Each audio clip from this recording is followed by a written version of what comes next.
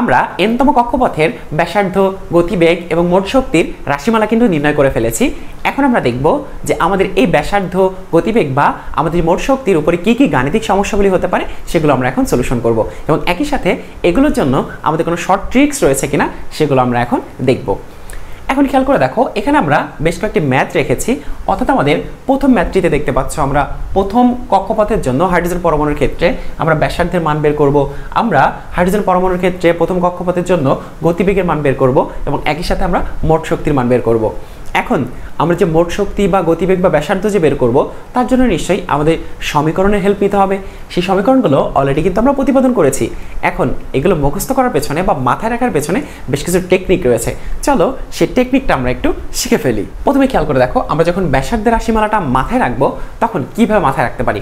আমাদের উপরে মাথায় রাখতে হবে n² h² ε0, অর্থাৎ এই তিনজনের মধ্যে কিন্তু একটা সম্পর্ক রয়েছে। তারা তিনজন কিন্তু আলাদা হয় না কখনো, হয় যদি তারা থাকে তাহলে একসাথে থাকবে, না হলে থাকবেই না। থাকতে হলে তারা কিন্তু একসাথেই থাকবে। তাহলে n² h² ε0, অর্থাৎ ব্যাসার্ধের ক্ষেত্রে আমার শুধুমাত্র ε0 এর উপরে কোনো স্কোয়ার বা কোনো সাইন থাকবে না। এবার নিচে কি থাকবে? নিচে আমরা সাধারণত প্যান্ট বা পায়জামা পরি, তাই না? অর্থাৎ প্যান্ট বা পায়জামা বলতে বোঝাই হচ্ছে আমাদের পয়াকার অন্তস্থ বর্গীয় জয়াকার ময়াকার, তাহলে পায়জামা। তাহলে পাই জেড মানে হচ্ছে যা, এম ই, তাহলে লাস্টে ই দিয়ে আমরা এক্স্যাক্টলি অন্তস্থ আকার মনে রাখবো। তাহলে নিচে থাকে কি? পায়জামা থাকে, তাহলে নিচে আমরা পায়জামা দিয়ে মনে রাখবো। আমি কিন্তু এভাবেই মাথায় রাখতাম। তাহলে উপরে n² h² ε0 আর নিচে হচ্ছে পায়জামা থাকবে। এখন আমি যখন গতিবেগের রাশিমালাতে চলে যাব তখন জিনিসটা কি হয়ে যাবে? এরকম উল্টে যাবে। অর্থাৎ আগে ছিল এভাবে, এখন হচ্ছে উল্টে যাবে। অর্থাৎ এই জিনিসটা উপরে চলে যাবে, উপরের জিনিসটা নিচে চলে আসবে। তাহলে খেয়াল করে দেখো, পাই জেড এম ই স্কোয়ার, এখান থেকে আমাদের প এবং মো চলে যাবে, অর্থাৎ পাম চলে যাবে। কীভাবে? পাই এবং আমাদের এম, অর্থাৎ ইলেকট্রনের আমাদের যে ভর, সেই ভরটা চলে যাবে। তাহলে পাই এবং এম যদি চলে যায় তাহলে আমাদের কি কি থাকবে? জেড ই স্কোয়ার থাকবে। সেটা কি নিচে থাকবে নাকি উপরে থাকবে? অবশ্যই উপরে চলে যাবে। তাহলে জেড ই স্কোয়ার। এখন এই যে জিনিসপত্রগুলো নিচে চলে আসবে, এখানে একটা ব্যাপার আছে। এখানে ব্যাপারটা হচ্ছে আমাদের দুইটা স্কোয়ার উঠে যে একটা 2 হয়ে যাবে, মানে এই স্কোয়ারটা উঠে যাবে, এই স্কোয়ারটা উঠে যাবে, দুটা স্কোয়ার উঠে যায়, সামনে একটা 2 বসে যাবে। তাহলে এন থাকবে, এইচ থাকবে, ε0 থাকবে, আর আমাদের দুটো স্কোয়ার উঠে গেছে না, সেজন্য সামনে 2 চলে যাবে। তোমাদেরকে কিন্তু বলেছিলাম যে আমাদের এন, এইচ এবং ε0 এদের মধ্যে কিন্তু একটা সম্পর্ক রয়েছে। থাকলে তারা একসাথে থাকবে, না হলে থাকবেই না। তাহলে খেয়াল করে দেখো, ওই যে আমাদের n² h² ছিল না, দুইটা স্কোয়ার উঠে একটা 2 হয়ে গেছে। সো আমরা বুঝে ফেলতে পারলাম যে আমাদের ভি এন এর রাশিমালা আমরা কীভাবে মাথায় রাখতে পারি। এবার আসো শক্তির ক্ষেত্রে, শক্তিটা কীভাবে মুখস্থ রাখতে পারি। এখানকার সিস্টেমটা হচ্ছে আমাদের শক্তির ক্ষেত্রে আমাদের কিন্তু দুইটা শক্তি কাজ করে, একটা হচ্ছে বিভব শক্তি আর একটা হচ্ছে গতিশক্তি। কারণ মোট শক্তি মানেই হচ্ছে ইকে প্লাস ইপি, কাইনেটিক এনার্জি এবং পটেনশিয়াল এনার্জি। শক্তির ক্ষেত্রে সব কিছুই একটু বেশি বেশি -1/8 এটা কিন্তু থাকবে, এটা আলাদাভাবে মাথায় রাখতে হবে।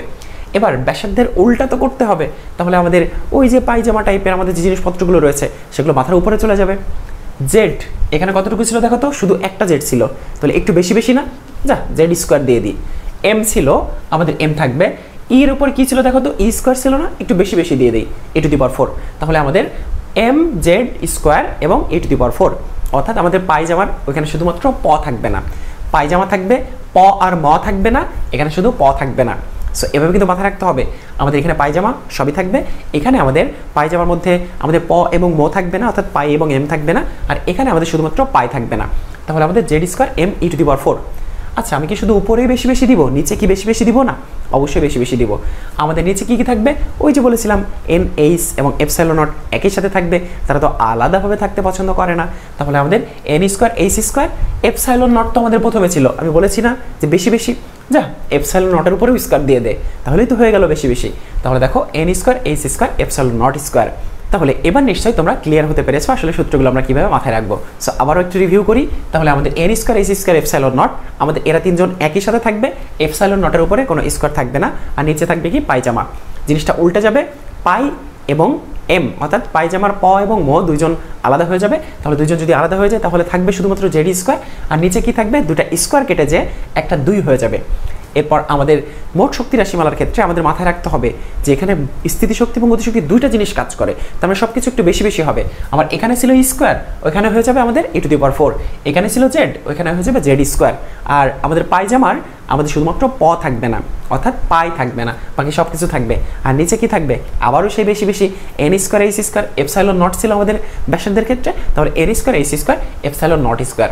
সো আশা করি তোমাদের এখন এই তিনটা সূত্র খুব সহজে মনে থাকবে।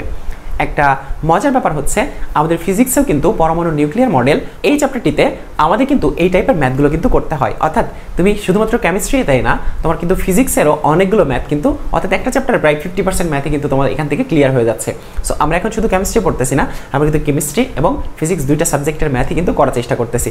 সো মনোযোগ দিয়ে এই ব্যাপারগুলো একটু খেয়াল করো, তোমার কেমিস্ট্রি এবং ফিজিক্সের এই ব্যাপারগুলো কিন্তু একদমই ক্লিয়ার হয়ে যাবে। সো আমরা এখন চলে যাব ম্যাথে। ম্যাথে যাওয়ার আগে তোমাকে দুইটা বিষয় মাথায় রাখতে হবে। একটা হচ্ছে আমাদের এখানে যে ভ্যারিয়েবলগুলো রয়েছে, সেই ভ্যারিয়েবলগুলোর প্রত্যেকটা কিন্তু আমাদের একক, অর্থাৎ কোন এককে আমরা আসলে ম্যাথটা করতেছি সেটা কিন্তু তোমাকে প্রথমে মাথায় রাখতে হবে। অর্থাৎ আমি হয় এসআই এককে ম্যাথ করব অথবা আমাকে সিজিএস এককে ম্যাথ করতে হবে। অর্থাৎ আমি যদি এসআই একক ফলো করি তাহলে যতগুলো ভ্যারিয়েবল রয়েছে সবগুলো ভ্যারিয়েবল আমার এসআই এককে নিতে হবে, এবং আমি যদি সিজিএস এককে করি তাহলে আমাদের যতগুলো ভ্যারিয়েবল রয়েছে প্রত্যেকটা ভ্যারিয়েবলের মান কিন্তু সিজিএস এককে নিতে হবে। সো আমি একটা রাশির মান হচ্ছে এসআই এককে নিলাম, অন্য একটা রাশির মান যদি আমি সিজিএস এককে নিই তাহলে আমাদের ম্যাথের ফাইনাল অ্যান্সারটা কিন্তু ভুল আসবে। দ্বিতীয়ত হচ্ছে আমার এসআই এককের মানগুলো জানা থাকতে হবে, বা আমাদের সিজিএস এককে এই প্রত্যেকটা রাশিমালার মান কিন্তু জানা থাকতে হবে। সো আমাদের প্রথম রুলসটা হচ্ছে আমাদের প্রত্যেকের মানগুলো আসলে একটা নির্দিষ্ট এককে নিতে হবে, আর দ্বিতীয়ত ওই এককগুলো আমার জানা থাকতে হবে। আমি যদি এসআই একক বা সিজিএস এককে এই প্রত্যেকটা রাশিমালার মান যদি না জানি তাহলে কিন্তু আমার জন্য এই ম্যাথ করা কিন্তু খুবই কঠিন হয়ে যাবে। এগুলো তো বেসিক ব্যাপার, এটা তো মাথায় রাখতেই হবে। সো চলো আমরা আসলে ম্যাথগুলো সলিউশন করা শুরু করি। আমরা এখানে এক্স্যাক্টলি এসআই এককটা ফলো করব, অর্থাৎ এসআই এককে আমরা ম্যাথ করব। সো আমরা প্রথমে দেখব যে আমাদের হাইড্রোজেন পরমাণুর প্রথম কক্ষপথের ব্যাসার্ধ বের করো। তাহলে প্রথম কক্ষপথ তার মানে n এর মান হচ্ছে 1। আমরা দেখো এখানে Rn এর রাশিমালা নির্ণয় করে রেখেছি, তার মানে হচ্ছে আমাদের nতম কক্ষপথের জন্য ব্যাসার্ধের রাশিমালা কি হতে পারে সেটা দেখো আমি এখানে কিন্তু উল্লেখ করে রেখেছি। তাহলে Rn সমান n square h square epsilon not pi m Z square. এখন আমি যদি Rn বের না করে আমাদের ম্যাথের কনসেপ্ট অনুযায়ী প্রথম কক্ষপথের ব্যাসার্ধ যদি নির্ণয় করতে যাই তাহলে n কি আর থাকবে? n তো আর থাকবে না, n হয়ে যাবে 1। তাহলে খেয়াল করে দেখো আমি যদি n এর মানটা 1 বসিয়ে দেই তাহলে আমাদের রাশিমালাটা একটু চেঞ্জ হয়ে যাবে না? 1 বসাইলাম, তাহলে আমাদের nটা চেঞ্জ হয়ে 1 হয়ে যাবে। এখন আমাদের জেডটা কত হবে? যেহেতু হাইড্রোজেন পারমাণবিক সংখ্যা কত 1, তাহলে তোমাকে মাথায় রাখতে হবে হাইড্রোজেন যদি বলে তাহলে n এর মান এবং জেড এর মান দুটোই কিন্তু 1 হয়ে যাবে। তাহলে এই দুজন কি আউট হয়ে যাবে? তাহলে আমরা বাকি জিনিসগুলো এখানে লিখে ফেলি। আমাদের সমীকরণে হবে h স্কয়ার এপসাইলন নট এবং নিচে কি কি থাকবে? আমাদের থাকবে হচ্ছে পাই এবং m ই স্কয়ার। দেখো আমরা সমীকরণটাকে একটু রিসাইজ করে নিলাম, কারণ হচ্ছে আমাদের n এর মান 1 এবং z এর মান 1। এবার হচ্ছে প্রত্যেকের এসআই এককের মান যদি বসিয়ে দিয়ে ক্যালকুলেশন করি তাহলে কিন্তু খুব সহজে আমাদের অ্যান্সার বের করে ফেলতে পারবো। সো চলো মানগুলো বসিয়ে দেই। আমার এখানে h এর মান কত আসবে? h হচ্ছে প্ল্যাঙ্কের ধ্রুবক, যার এসআই এককের মান হচ্ছে 6.626 ইন্টু 10⁻⁻34 জুল সেকেন্ড। আমি কিন্তু চাইলে এখানে সিজিএস এককেও কিন্তু মানটা নিতে পারতাম, কিন্তু সেক্ষেত্রে আমার বাকি প্রত্যেকটা রাশির মানই কিন্তু সিজিএস এককে নিতে হতো। এরপর আমরা এপসাইলন নটের মানটা নিব। এপসাইলন নটের মানটা হচ্ছে 8.854 into 10⁻⁻12 C square n inverse 1 m inverse 2, অর্থাৎ শূন্য স্থানের ভেদন যোগ্যতা। এরপর হচ্ছে আমি বাকি রাশিমালার মানগুলো আমি একটু নিচে লিখে দেই। তাহলে আমাদের পায়ের মান হচ্ছে 3.1416। এরপর হচ্ছে আমি যদি m এর মান বসাই, ইলেকট্রনের ভরের মান হচ্ছে এসআই এককে, অবশ্যই কেজিতে, তাহলে 9.10 ইন্টু 10⁻31 অবশ্যই কেজি এককে -31ই তো হবে। আমি যদি গ্রাম নিতাম তাহলে -28 হতো। এরপর হচ্ছে ই হচ্ছে ইলেকট্রনের চার্জ, এর এসআই একক কি? কুলম্ব। আমি যদি সিজিএস একক নিতাম তাহলে কিন্তু ইলেকট্রোস্ট্যাটিক ইউনিট হতো। আমরা এক্স্যাক্টলি কুলম্ব এককে যদি মানটা নেই 1.6 ইন্টু 10⁻⁻19 কুলম্ব। যেহেতু আমার মাথার উপরে স্কোয়ার আছে তাহলে আমি স্কোয়ারটা বসিয়ে দিব, অর্থাৎ আমাদের এই যে প্রত্যেকটা রাশিমালা ছিল প্রত্যেকটা রাশিমালার মানগুলো কিন্তু আমি বসিয়ে দিলাম। অর্থাৎ এইচ এর মানটা বসাইলাম মাথার উপর স্কোয়ার, এপসাইলন নটের মানটা বসাই দিলাম, পায়ের মানটা বসাইলাম, এম এর মানটা বসাইলাম এবং ই স্কোয়ারের মানটা বসাই দিলাম। আমরা যদি এটা ক্যালকুলেটর চেপে আমরা যদি ক্যালকুলেশন করি তাহলে আমরা এখান থেকে যে মানটা পাবো সেটা হচ্ছে 53.17 into 10 to the power -10 metre. অর্থাৎ যেহেতু আমাদের এসআই এককে মানগুলো বসাইলাম, তাহলে আমাদের আর এর একক তো অবশ্যই এসআই এককেই আসবে, অর্থাৎ 53.17 × 10 টু দি পাওয়ার -10 মিটার। এখন ব্যাপারটা হচ্ছে আমি কিন্তু চাইলে এটাকে সেন্টিমিটারে নিয়ে যেতে পারি। সেন্টিমিটারে নিয়ে গেলে কি হবে, 10 টু দি পাওয়ার -8 সেন্টিমিটার। এখন এখানে কিন্তু মজার একটা ব্যাপার আছে যে আমাদের এই যে দেখো, আমাদের 1 অ্যাংস্ট্রম সমান আমি যদি মিটারে নিয়ে যেতে চাই তাহলে 10 টু দি পাওয়ার -10 মিটার। অর্থাৎ অ্যাংস্ট্রম এবং মিটারের মধ্যে সম্পর্ক হচ্ছে 1 অ্যাংস্ট্রম সমান 10 টু দি পাওয়ার -10 মিটার। তাহলে খেয়াল করে দেখো তো, আমাদের এখানে 10 টু দি পাওয়ার -10 মিটারই কি আসে না? এইটুকুর পরিবর্তে কি আমি অ্যাংস্ট্রম বসিয়ে দিতে পারি না? সো আমি চাইলে কিন্তু এখান থেকে অ্যান্সারটা এভাবেও বের করতে পারতাম, 53.17 অ্যাংস্ট্রম। অর্থাৎ আমি চাইলে মিটার এককে, আমি চাইলে সেন্টিমিটার এককে, আমি চাইলে অ্যাংস্ট্রম এককে, বা আমাদের দূরত্ব বা দৈর্ঘ্যের যতগুলো একক রয়েছে সেই এককগুলোতে কিন্তু আমি এখান থেকে কনভার্সন করতে পারতাম। অর্থাৎ আমাদেরকে অনেক সময় বলে দিতে পারে যে ব্যাসার্ধের মান অ্যাংস্ট্রম এককে বের করো, ব্যাসার্ধের মান সেন্টিমিটার এককে বের করো, ব্যাসার্ধের মান ন্যানোমিটার এককে বের করো, ব্যাসার্ধের মান পিকোমিটার এককে বের করো। সো তখন কিন্তু আমার জন্য এটা অ্যান্সার করা একটু কঠিন হয়ে যেতে পারে। এই জন্য আমি তোমাদেরকে ক্যালকুলেশনের কনভার্সনটা কিন্তু শিখিয়ে দিলাম। অর্থাৎ আমরা হাইড্রোজেন পরমাণুর প্রথম কক্ষপথের ব্যাসার্ধের মান বের করে ফেলতে পারলাম। এখন তোমাকে যদি প্রশ্ন করা হয় দ্বিতীয় কক্ষপথের ব্যাসার্ধ বের করো, শুধুমাত্র n এর মানটা চেঞ্জ হয়ে 2 হয়ে যাবে। যদি বলি তৃতীয় কক্ষপথের ব্যাসার্ধ বের করো, তাহলে আমাদের n এর মানটা চেঞ্জ হয়ে জাস্ট 3 হয়ে যাবে, আর কোনোই চেঞ্জ নাই, বাকি সব কিছু সেম থাকবে। সো নিশ্চয়ই আমরা এটা করে ফেলতে পারবো। এছাড়াও আমি কিন্তু তোমাকে nতম কক্ষপথের সাথে প্রথম কক্ষপথের ব্যাসার্ধের যে আমাদের সমীকরণিক সম্পর্ক রয়েছে সেটা কিন্তু আমি তোমাদেরকে প্রতিপাদন করে দেখিয়েছিলাম। অর্থাৎ আমাদের এই টাইপের ম্যাথগুলো এখন কিন্তু একদম পানির মতো হয়ে গেছে। এখন আমরা সলিউশন করে ফেলবো হাইড্রোজেন পরমাণুর প্রথম কক্ষপথের গতিবেগের মান। অর্থাৎ গতিবেগের রাশিমালা থেকে আমরা এখন গতিবেগের মানটা বের করব। আমি অলরেডি এটা মনে রাখার টেকনিকটা তোমাদেরকে কিন্তু শিখিয়েছি। এবার চলো প্রথম কক্ষপথের জন্য যেহেতু vn এর জায়গাতে আমাদের v1 ইউজ করতে হবে, তাহলে এই জায়গাতে আমাদের n এর মানটা চেঞ্জ হয়ে যাবে, z এর মানটা চেঞ্জ হয়ে যাবে। তাহলে আমাদের যে মানটা পাবো আমরা vn এর পরিবর্তে আমরা নিব হচ্ছে v1। তাহলে আমাদের দেখো z মানে হচ্ছে পারমাণবিক সংখ্যা, হাইড্রোজেনের ক্ষেত্রে নিশ্চয়ই 1। তাহলে উপরে কি থাকবে, উপরে শুধু e স্কয়ার থাকবে এবং নিচে 2 থাকবে, এপসাইলন নট থাকবে, কিন্তু আমাদের n এর মানটা কি 1 হয়ে যাবে। আমরা শুধুমাত্র নিচে দেখব হচ্ছে h থাকবে। এখন চলো এগুলোর এসআই এককের মানগুলো বসিয়ে দেই।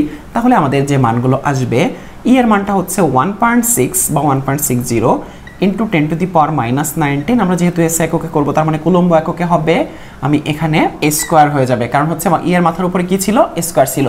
এখন খেয়াল করে দেখো যে আমাদের নিচে যে এপসাইলন নট এবং h সেই মানগুলো কিন্তু আমি এখানে ইউজ করেছিলাম। সো আমাদের মানগুলো মুখস্থই আছে।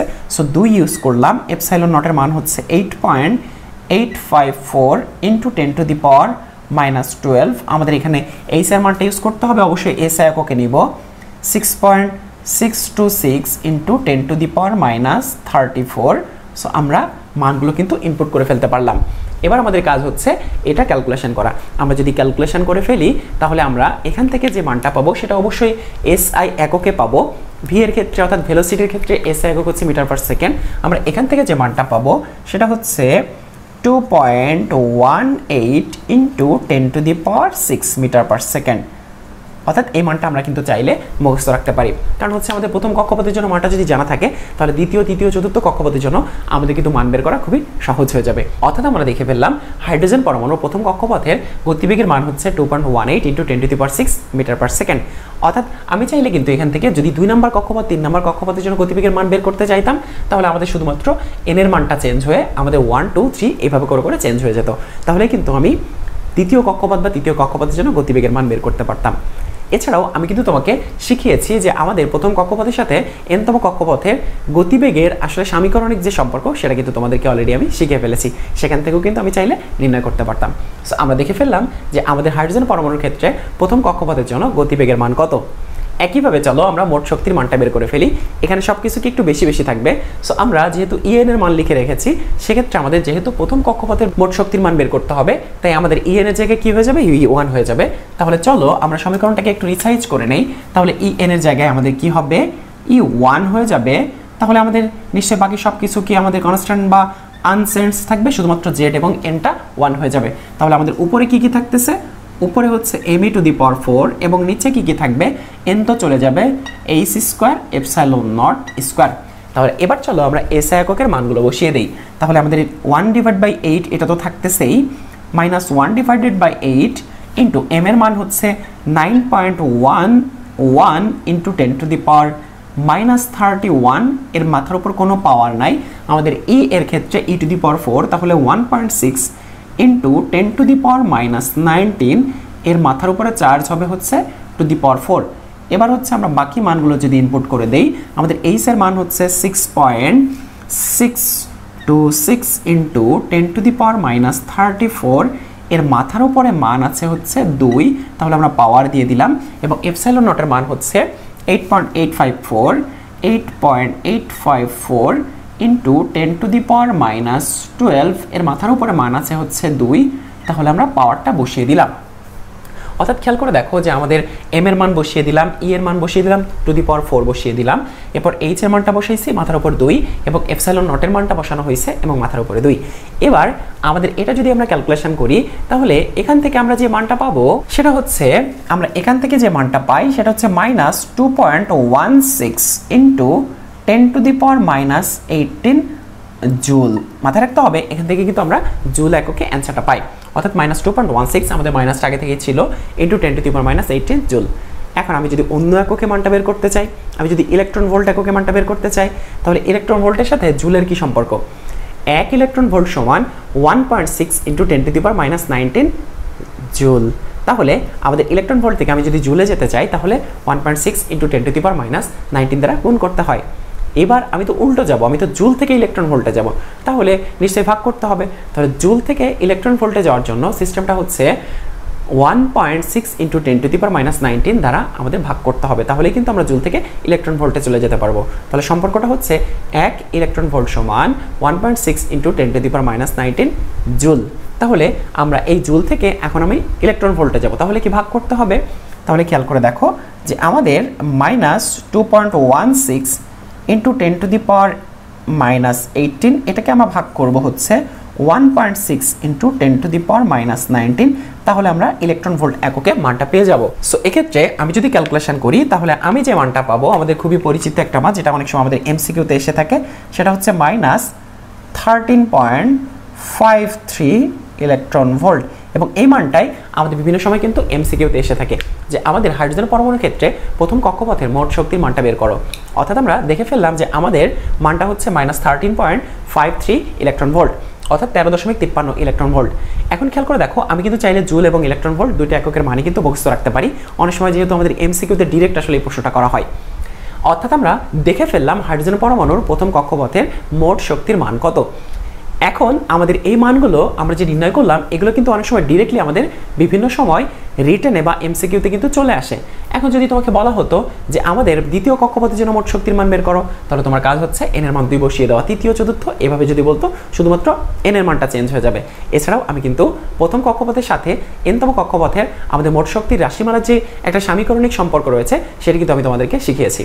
অর্থাৎ আমরা দেখে ফেললাম প্রথম কক্ষপথের জন্য ব্যাসার্ধ, গতিবেগ এবং মোট শক্তির মান আসলে কত কত হতে পারে, এবং এর মাধ্যমে আমরা কিন্তু শুধু কেমিস্ট্রি না, আমরা ফিজিক্সেরও কিন্তু এই টাইপের যত ধরনের ম্যাথ রয়েছে সেটা কিন্তু আমরা ক্লিয়ার হয়ে গেলাম। অর্থাৎ আমরা যদি এই ম্যাথগুলো এভাবে মনে রাখতে পারি তাহলে আমাদের ইউনিট রিলেটেড যে ব্যাপারগুলো রয়েছে, অর্থাৎ এসআই, সিজিএস একক রিলেটেড যে আমাদের গাণিতিক সমস্যাগুলো রয়েছে সেগুলো তো আমরা ক্লিয়ার থাকবোই, এবং একই সাথে ফিজিক্স এবং কেমিস্ট্রিতে আমাদের মোট শক্তি, ব্যাসার্ধ এবং গতিবেগের যত ধরনের ক্যালকুলেশন আসতে পারে সবগুলো কিন্তু আমরা খুব সহজেই সলিউশন করে ফেলতে পারবো।